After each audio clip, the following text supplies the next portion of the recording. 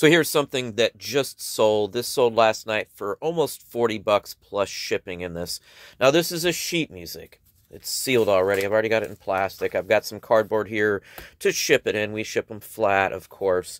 Now, the reason this one sold for almost 40 bucks is because Gus Edwards is where the songs are tied to, and he did the Bohemian Rag.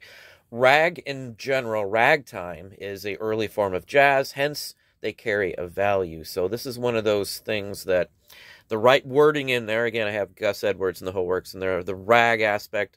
These things don't usually sell for a ton of money, but 40 bucks is still pretty good for something we have probably nothing into at this point. I always grab up big bulk lots of sheet music because we've made thousands and thousands and thousands of dollars from selling sheet music.